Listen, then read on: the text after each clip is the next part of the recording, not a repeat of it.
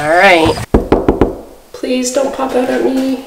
Oh, it smells so bad. This is like my worst beer.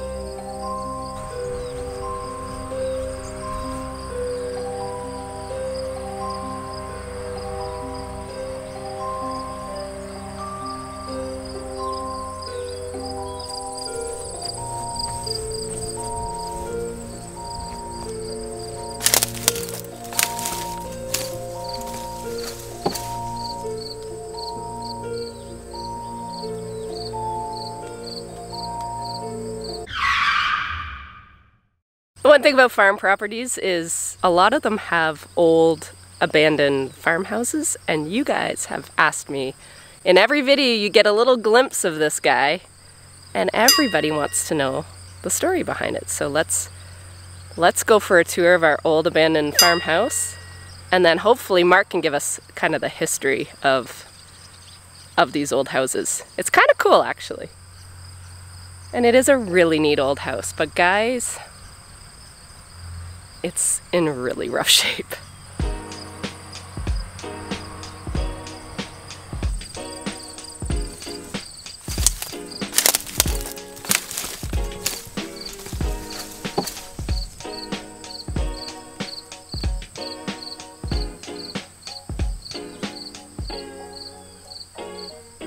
The thing about having an old rundown house is you can see beauty in it. You can see beauty in the past, and you can see like potential in the future. There's been no one living here for over probably at least 10 years. We've got a family of raccoons in the attic because there's no attic window. We have groundhogs living under this deck. Our beautiful wraparound porch. Our covered porch is now also falling apart. Yeah. She's in rough shape.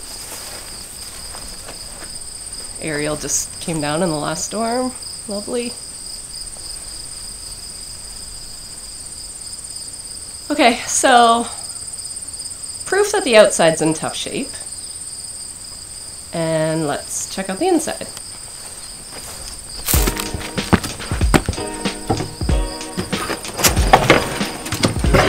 All right.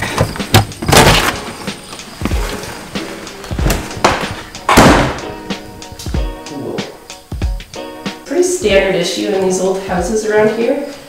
The old kitchen, your front door always walked into either another room full of doors or your kitchen. There's a door here, I think that went out to the deck. This is the basement.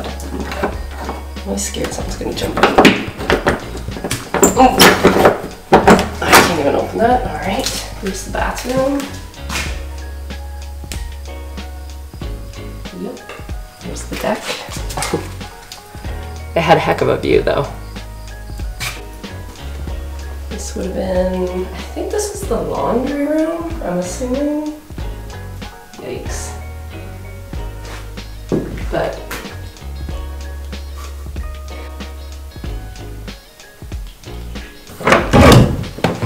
oh, nothing, it's just the back of the bathtub. Interesting. This room is actually really pretty. Wainscoting is really nice. It's pretty wood. And the real thick baseboard is nice. Nice details. Balloon curtains, we all had that. I mean, if you grew up in the 80s, you had that for sure. Guaranteed these walls are probably plaster and lath. So we probably just wallpapered so the plaster wouldn't come down. Very 80s, eh? The light blue flowers, or the geese. And then of course the border with the hearts.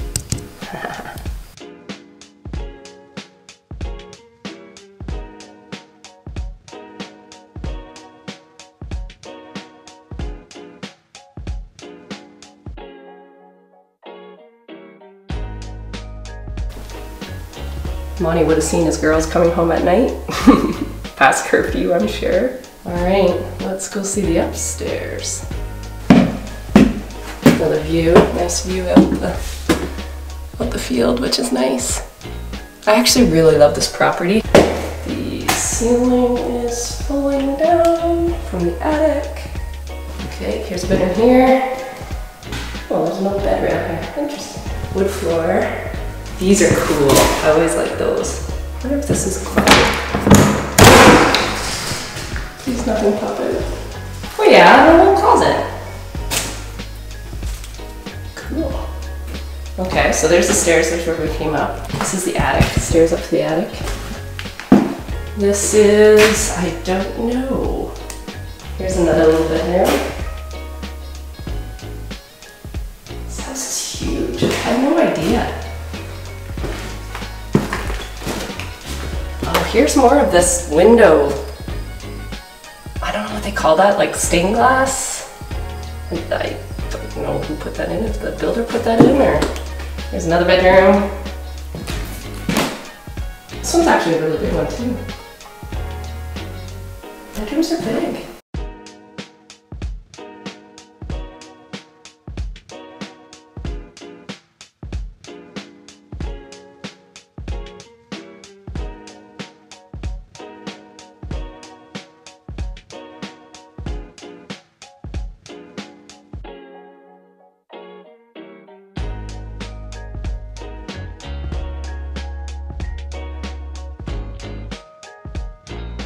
I'm trying to think of where the bathroom is. They must not have had a bathroom up here.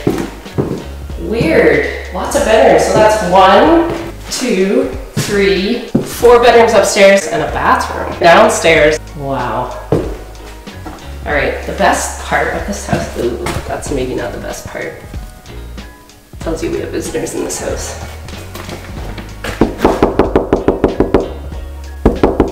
Please don't pop out at me.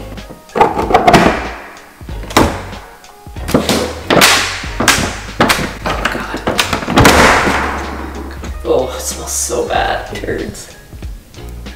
Oh, gross, gross, gross, gross. Spider web. I also don't like spiders. Right, I'm doing this for you guys. I hope you appreciate this, because this is like my worst fear. Okay, this is a really cool part of this house. As long as I don't fall through the floor, is the attic. Look how awesome. You can stand up in this attic. Isn't that amazing? And that's the window I can see from the barn. That's out. Yeah, so it's a pretty cool house.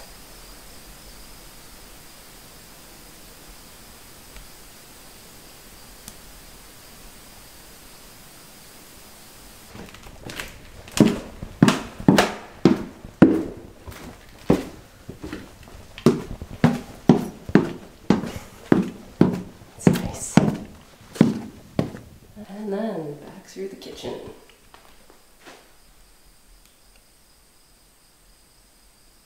It's crazy. I mean, you gotta love the wallpaper. We all had the early 90s wallpaper and border. I know our house did. We've done a lot of painting in our house, and this house would require more than that. So yeah, it would be nice to, you know, bring it back to its original beauty and glory, but I can only imagine how much money you'd have to soak into this house. And we already have a house, so the kids are not keen on living here. So, I don't know. It is cool to tour it and see the beauty. A little history, what I know of this farm anyway. Mark's mom and dad lived in our farmhouse where we live now, which is right across the road. And Dave, Mark's dad, Dave, ran the pigs. We had pigs at that time, and we were running around, I don't know, 1,000 acres of crops. And our main man who helped us with everything, you guys have met him and seen him on my videos, is Monty. So Monty's story is he worked for Mark's grandpa, so Mark's mom's dad, and then he worked for Mark's dad, and then he worked for Mark, and now he works kind of part-time for Mark's brother. So it's, he's, to us, I hate calling people a hired man because I'm like, they're doing the exact same job as us. So I just call him a farmer, just like us. But not only that, he is a dear, dear friend. He watches this video, so I hope it's okay that I showed his old house, but none of his stuff's in there, so I'm sure it's fine. So he lived here up until about, I'm gonna say, I don't even really know. I think it's about 10 years ago. And now he just lives just down the road from us, which is really good, really handy. He checks on the place when we're not here. He cuts grass for our in-laws. Like he's just that guy. So that is kind of the history of this house. But as for like, you know, what year these all were built, I believe they were all kind of built around the same time. And Mark's got the story behind that, the history behind that. And I think it's kind of cool. So I'll let him talk more about the history and maybe dig in a little bit deeper in our farm history, because I didn't grow up here. I grew up in a little village called Paris, Ontario, so about an hour and a half southeast of us. So that's where my sister and her husband live now on the home farm, and my parents live about 10 minutes from them. So, so my family still lives east of me, and this is Mark's home farm. So I'm gonna see if he'll maybe just sit down for a few minutes and talk to you guys more about our history, because I think literally we just plopped in with videos and there's no like real backstory. So I'll see if he's willing to have a chat.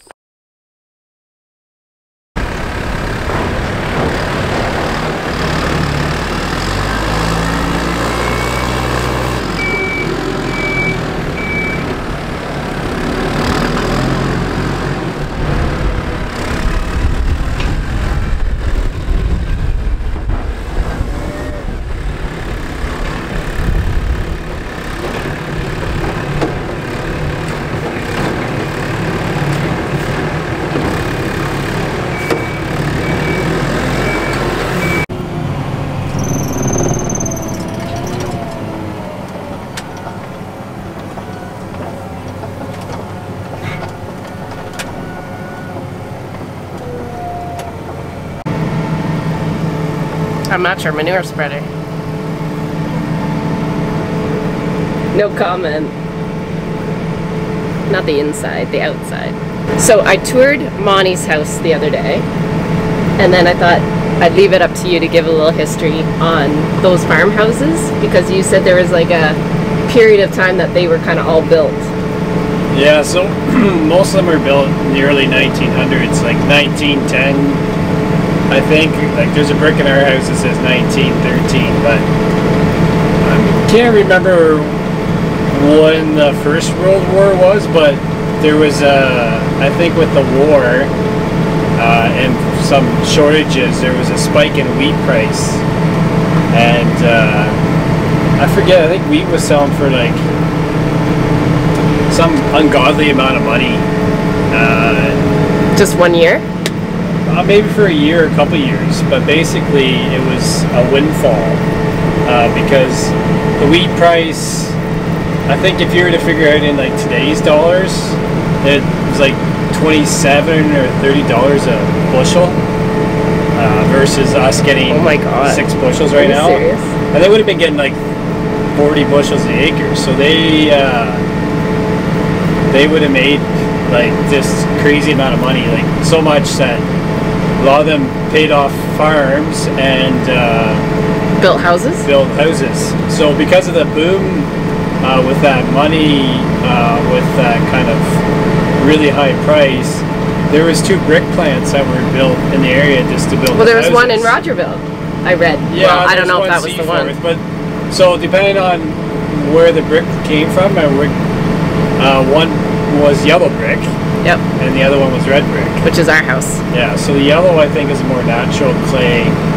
For this area? For this area. And the red might have been I don't know, a different kind. An import, like me? Yeah, so anyways, that's kind of those houses. And, but, you know, back then you only had the farm, so you only had 100 acres. You might have had 150, and if you were a big farm, you had 200. So you had 2 farms. So the original farms that we live on, go back to 2 brothers.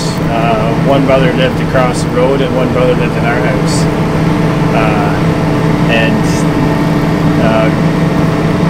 I don't know how we ended up with the farm across the road, but my grandparents, in the later part of their life, I kind of almost when Grandpa retired from the telephone company, bought the farm we live on now. Right.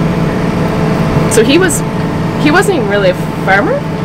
No. Like till the end of he worked like a hobby farmer. Yeah, like he worked off farm until he could afford to buy the farm, which is probably pretty indicative of today anymore, really. A lot of people have to do that we know.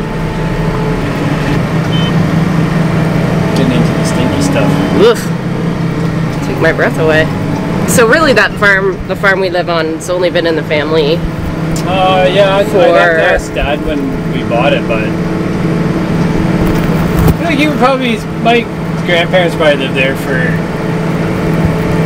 I would say 10 years or more before we bought it in 70, I think we probably bought it in 73.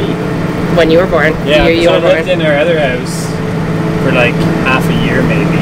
Right. And then been in this other house that we live in now since Mom and Dad bought the place from Grandpa and Grandma because we had a fire, excuse me. Fire in the barn that you were building? No. Oh, no?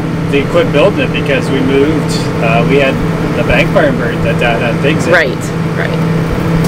He was in the process of building a new sow barn, I think it was, over there, and they never finished because we ended up buying the farm from Grandpa and Grandma. And they retired and went to north of Godrich, Sulphur. Right. Mark and I personally only own about 100 acres, and then we rent. Everybody asks, like, don't we own what we Yeah, we run? do. Like, we own a half. Now we do, half of the one farm. With your dad. Yeah. And then we own, so we own 100 acres, and then we own another 400 acres. Yeah. Actually, 350. Right. With my dad. Yeah. And then his mom owns almost the rest. Like between your mom and dad and brother, they kind of help. We all kind of own the land together. Family owns the land. We rent it from the family. Right. And then we do rent 300 acres? 200? No. How much is 10? 140. It's only 140 acres. Yeah. Okay. So we rent out of family about 140 acres. All right. So I think that answers the question. Now you can get rid of me.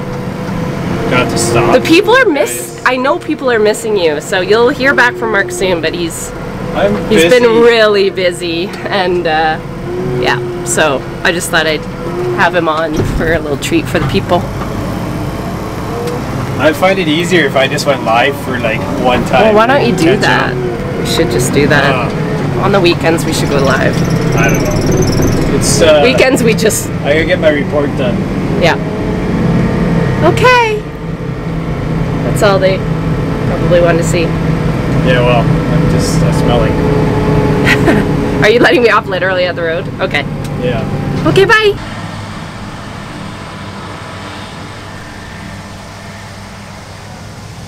So he kicked me out. He's in a bit of a hurry. It's Friday afternoon. We were hoping to maybe spend a little bit of time at the lake tomorrow, but I don't know. We have to stick around, I think, a little longer. We're just getting into manure now. Anyway, I just thought I would let him talk about the farms. It's quite a history, but not a long history. We're very much unlike a lot of farmers in this area of not, being here forever in a day. We call ourselves third generation, but it's really probably only really second and a bit. But definitely Mark's grandparents have had a big role in his life. Actually, Mark's mom and dad say that Mark reminds them of Mark's mom's dad, so Mark's grandpa, who died very young, actually. So yeah, it's kind of interesting to know the roots. But as for our house, it's home, and we're happy to be here and have a place that we can call our own, and everything has a history. And I thought it would be cool to share it with you guys. So thank you once again for being here.